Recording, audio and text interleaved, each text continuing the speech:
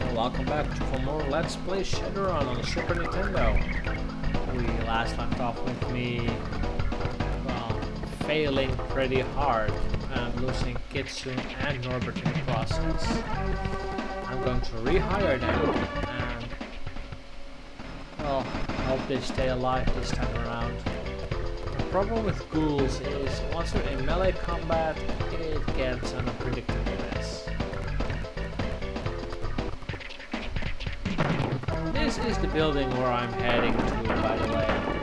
I'm not quite certain if I'm at the right spot, but first I'm going to pick up invincibility I recall from the dog totem.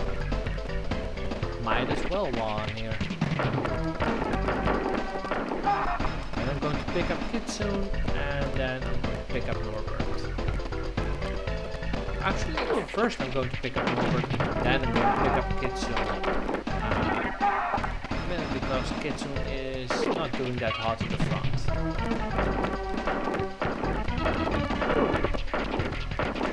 Then I'm going to clean out Drake Corp, which should give me a lot of money. Which should be able to get me the last few things I need. In order to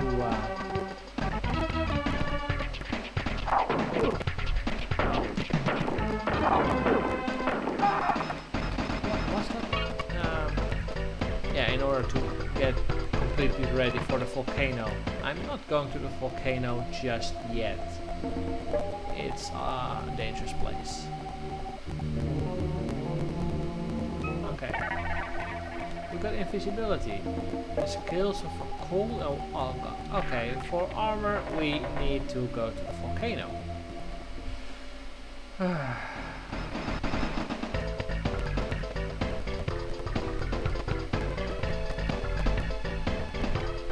That complicates things.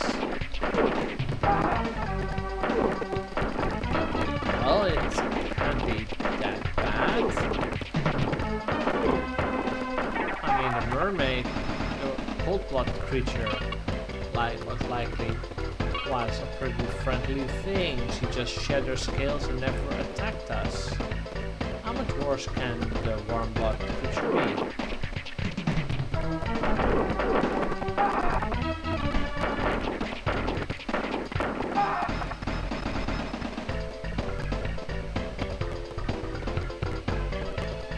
Well, you have to sacrifice something for the best spell in the game. Which reminds me, armor works in the same way as plain armor, only it's for one screen. Basically, the force of your spell level, is how much armor you're going to get. So a level 1 spell adds 1 armor, which would put me at 5. A force 6 spell would put me at 10. However, it's expensive to cast, and it's, well, expensive to cast, and it only lasts for one screen. So at times you're likely better off with just popping a heal, and it does not protect against magical attacks,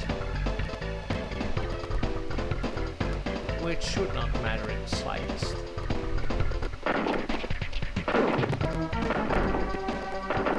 I'm going to stand here and shoot you while you don't even penetrate my enormous amount of armor.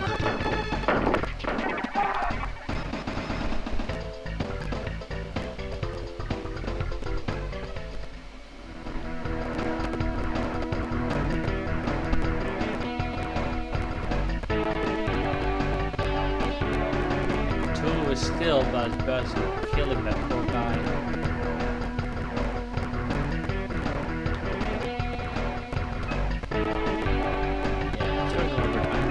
How did you get out of there? You got eaten. Yeah, come on.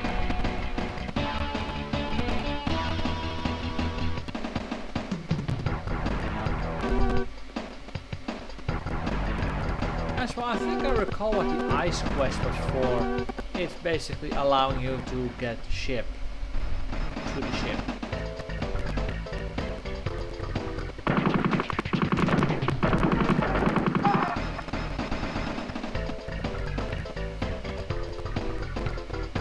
How much do I have now? It's not enough. I need a lot of money.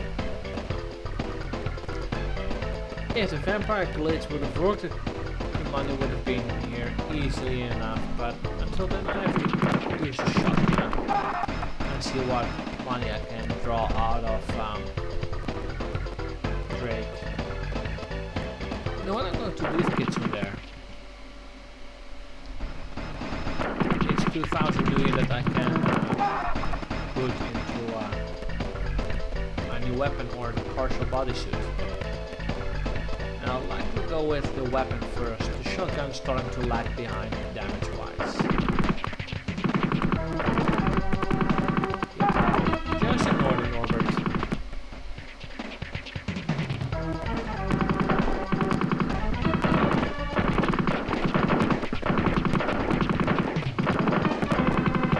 And you should start dying now. You're starting to annoy me. Alright. Normally you have to get a password. However, we did get the password.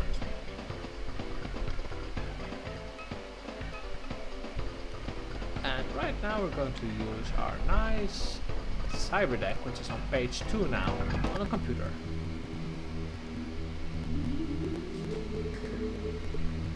They're logging all activity, and ice is active. And as you can see, Drake Volcano. Yay!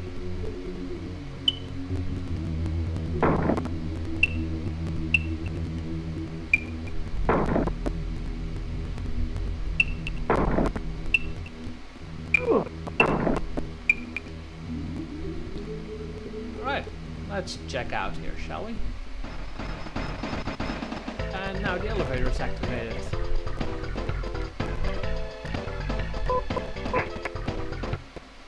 And this is the hardest part of the game.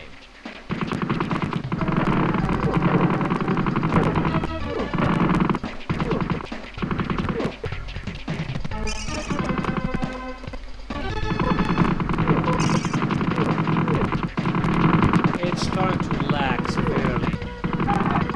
Okay, back down. One of them is dead.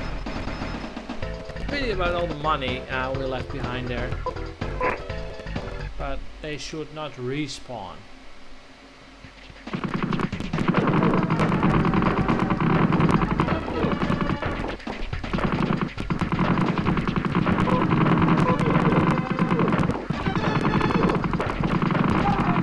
Oh crap, that was Norbert.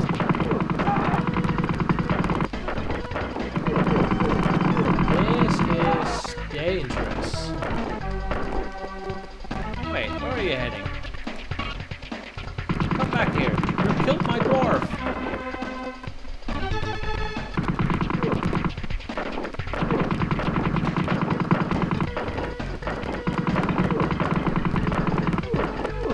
Come on.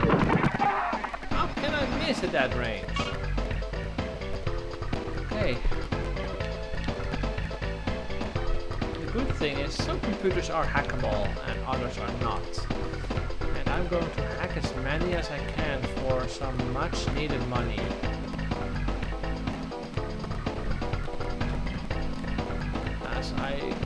As you all could probably see, my combat shotgun is starting to lag behind severely on the damage output being done.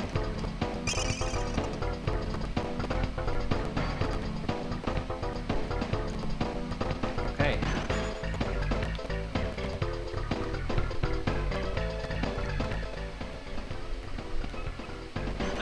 Let me call it a video right here, and we'll continue hacking next time. See you next time on Let's Play Shadowrun.